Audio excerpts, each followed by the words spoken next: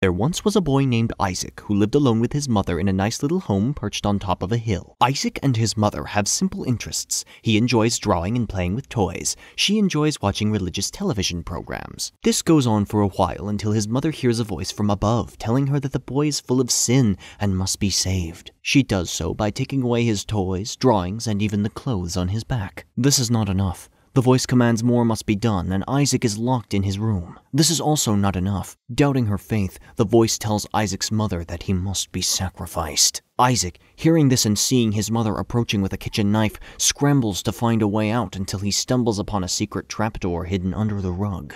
Naked, scared, and with no other options, Isaac descends into this unknown basement dungeon, filled with monsters and visions representing his childhood memories and fears. It's gonna get dark. Both figuratively and literally. Have fun.